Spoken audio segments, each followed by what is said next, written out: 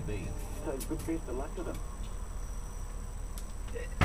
News Talk ZB in our news tonight. Paula Bennett believes there are jobs for many of our beneficiaries. Bill English wants to close loopholes allowing big earners to lower their tax bill.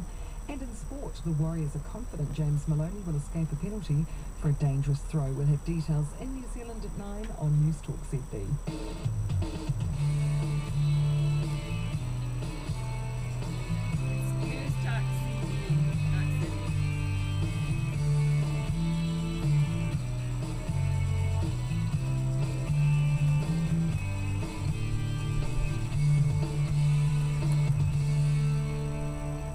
Hi, Steph. Oh, good evening, Claire. How are you? Good, thank you. I wanted to comment on people on benefits. Oh, piss off! Get work, to justify their handout. I think they've got that wrong. You can't get that out of the stone. I mean, my husband and I look for secondary work, cleaning, and the jobs aren't there. Film on the moon. I think they should channel the money into retraining people, don't you think?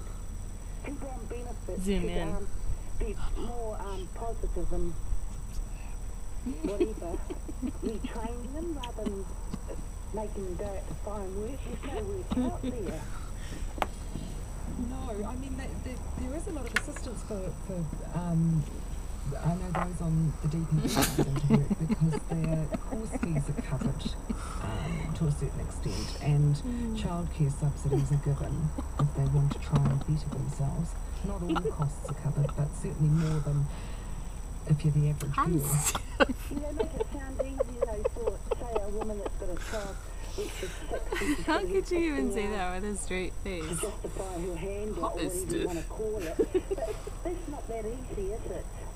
To get child care for the child, depending on the hours. I thought the woman that's head of all this would be more sympathetic because she's in that situation herself a few years ago, wasn't she? No, but like I said at the start, it's a bit like a reformed smoker. She's not there now. No. And so she thinks that, everyone can do it.